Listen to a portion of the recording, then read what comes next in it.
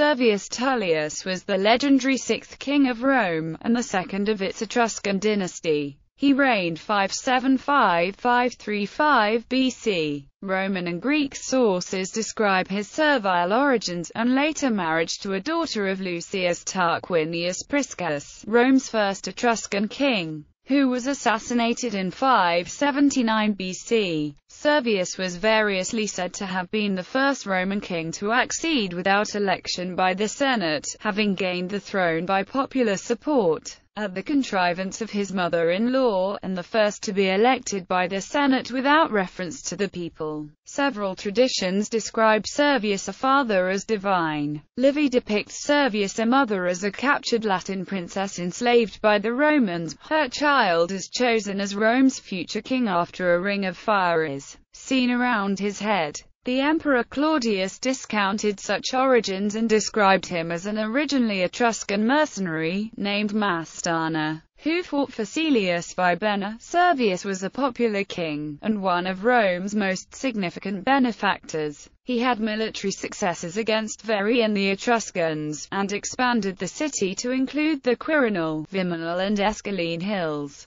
He is credited with the institution of the Compitalia festivals, the building of temples to Fortuna and Diana, and the invention of Rome's first true coinage. Despite the opposition of Rome's patricians, he expanded the Roman franchise and improved the lot and fortune of Rome's lowest classes of citizens and non-citizens. According to Livy, he reigned for 44 years, until murdered by his daughter Tullia and son-in-law Tarquinius Superbus. In consequence of this tragic crime, and his hubristic arrogance as king, Tarquinius was eventually removed. This cleared the way for the abolition of Rome's monarchy and the founding of the Roman Republic, whose groundwork had already been laid by Servius' reforms. Background: before its establishment as a republic, Rome was ruled by kings. In Roman tradition, Rome's founder Romulus was the first, Servius Tullius was the sixth, and his successor Tarquinius Superbus was the last. The nature of Roman kingship is unclear. Most Roman kings were elected by the Senate, as to a lifetime magistracy, but some claimed succession through dynastic or divine right.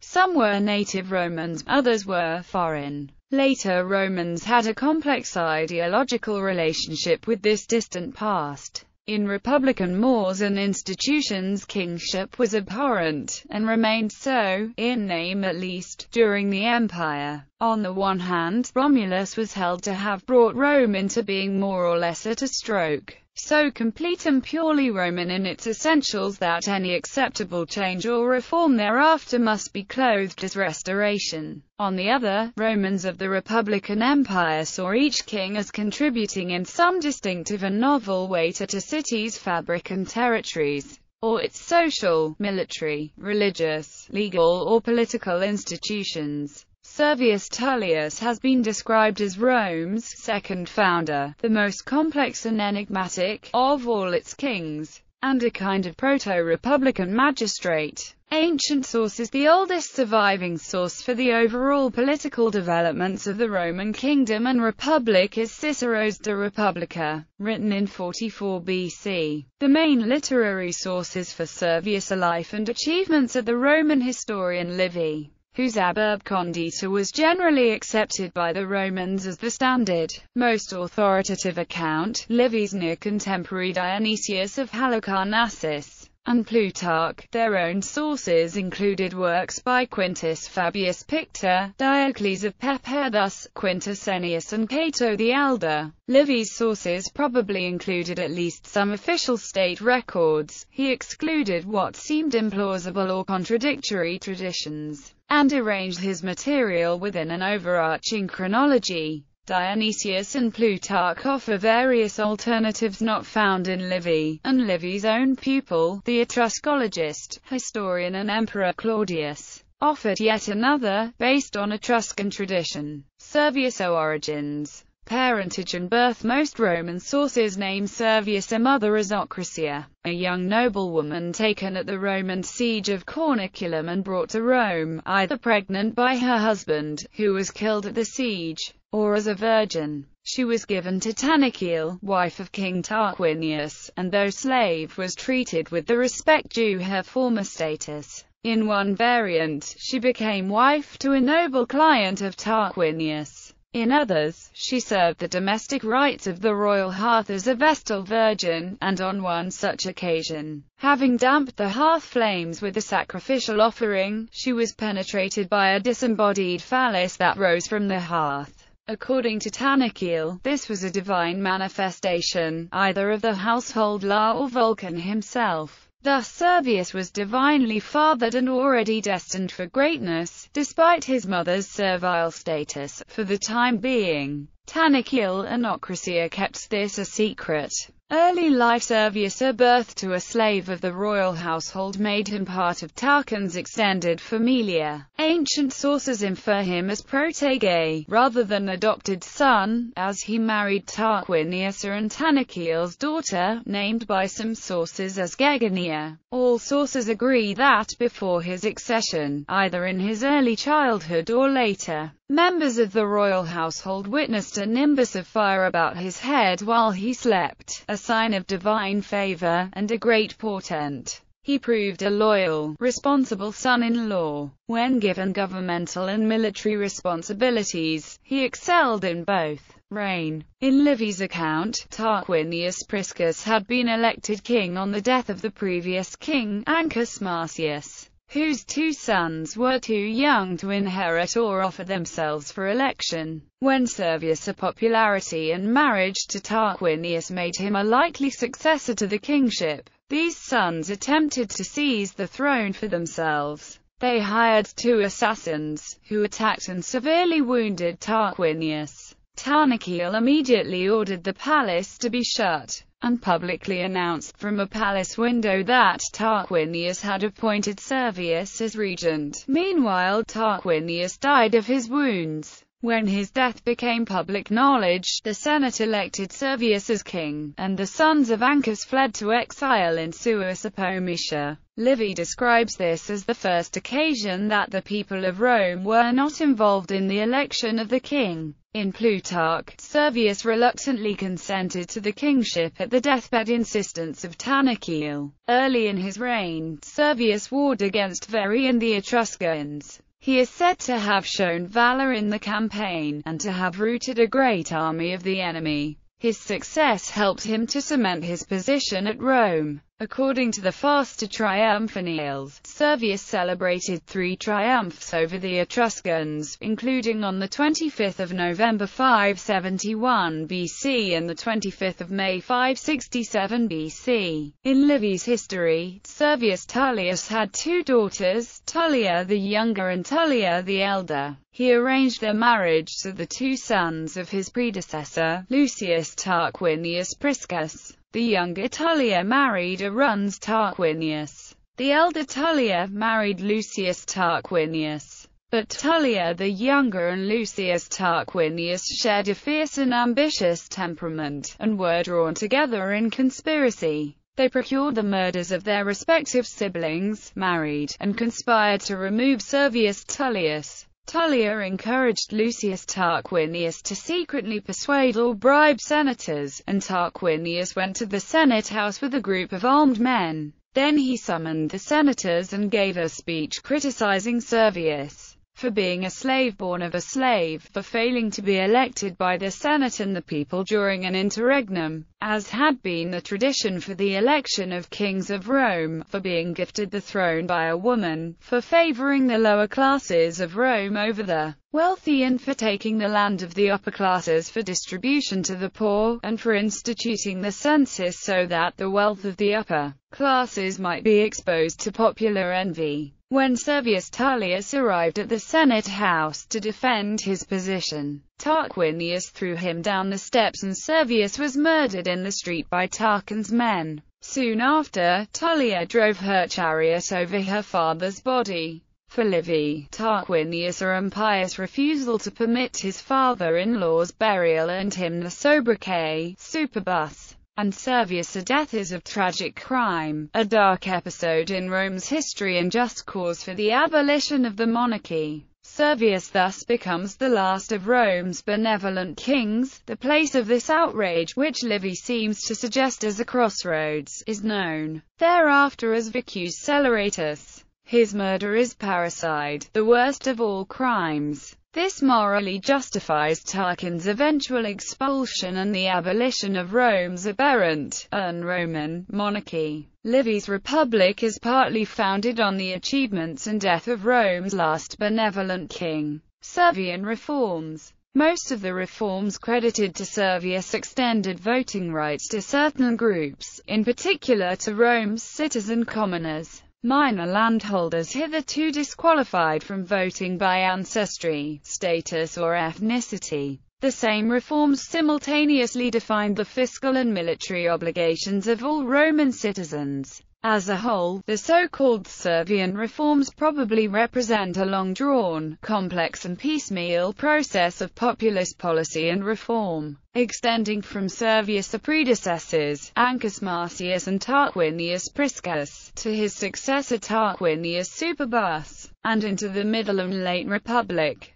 Rome's military and territorial expansion and consequent changes in its population would have made franchise regulation and reform an ongoing necessity, and their wholesale attribution to Servius cannot be taken at face value. Curiate reform and census. Until the Servian reforms, the passing of laws and judgment was the prerogative of the comitia curiata, made up from 30 curiae. Roman sources describe 10 curiae for each of 3 aristocratic tribes or clans, each supposedly based on one of Rome's central hills, and claiming patrician status by virtue of their descent from Rome's founding families. These tribes comprised approximately 200 gentes, each of which contributed 1 senator to the Senate. The Senate advised the king, devised laws in his name, and was held to represent the entire populus Romanus, but it could only debate and discuss. Its decisions had no force unless approved by the comitia curiata. By the time of Servius, if not long before, the tribes of the comitia were a minority of the population, ruling a multitude with no effective voice in their own government. Rome's far more populous citizen commoners could participate in this assembly in limited fashion, and perhaps offer their opinions on decisions, but only the comitia curiata could vote. A minority thus exercised power and control over the majority. Roman tradition held that Servius formed a comitia centuriata of commoners to displace the comitia curiata as Rome's central legislative body. This required his development of the first Roman census, making Servius the first Roman censor. For the purposes of the census, citizens assembled by tribe in the Campus Martius to register their social rank, household, property and income. This established an individual's tax obligations, his ability to muster arms for military service when required to do so,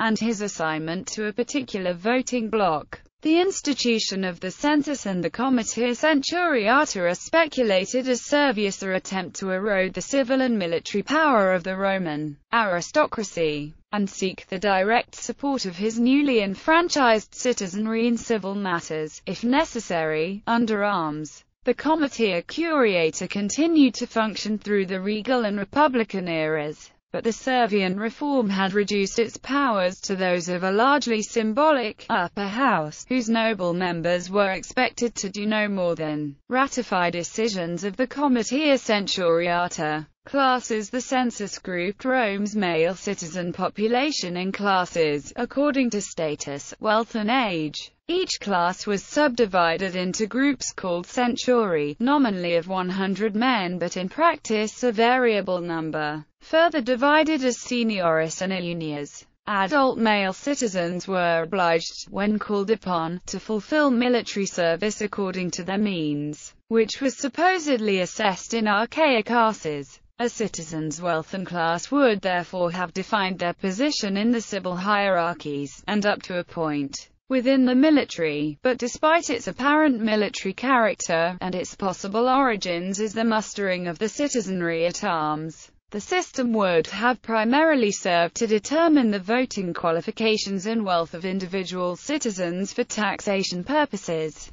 and the weight of their vote. Wars were occasional, but taxation was a constant necessity, and the Comitia Centuriata met whenever required to do so, in peace or war. Though each century had voting rights, the wealthiest had the most centuries, and voted first. Those beneath them were convened only in the event of deadlock or indecision. The lowest class was unlikely to vote at all. The Roman army's centuria system and its order of battle are thought to be based on the civilian classifications established by the census. The military selection process picked men from civilian centurions, slipped them into military ones. Their function depended on their age, experience, and the equipment they could afford. The wealthiest class of illumiers were armed as hoplites, heavy infantry with helmet, greaves, breastplate, shields, and spears. Each battle line in the phalanx formation was composed of a single class.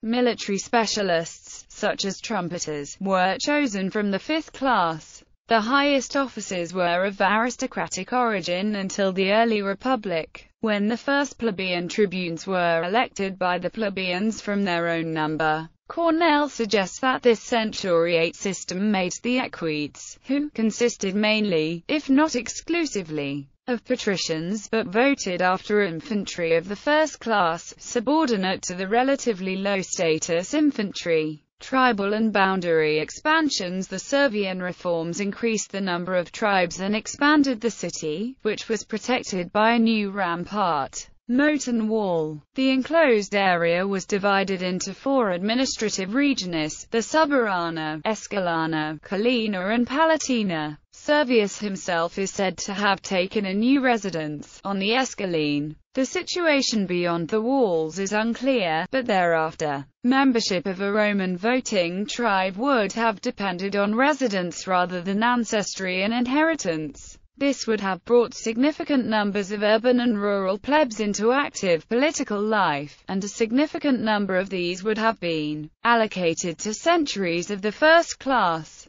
and therefore likely to vote. The city of Rome's division in 2 quarters remained in use until 07 BC, when Augustus divided the city into 14 new regiones. In modern Rome, an ancient portion of surviving wall is attributed to Servius, the remainder supposedly being rebuilt after the sack of Rome in 390–387 BC by the Gauls. Religion. Servius is credited with the construction of Diana's temple on the Aventine Hill, to mark the foundation of the so-called Latin League. His servile birth mythos, his populist leanings and his reorganization of the Vici appear to justify the Roman belief that he founded or reformed the Compitalia festivals, or allowed for the first time their attendance and service by non-citizens and slaves. His personal reputation and achievements may have led to his historical association with temples and shrines to Fortuna. Some sources suggest that the two were connected during Servius' lifetime, via some form of sacred marriage.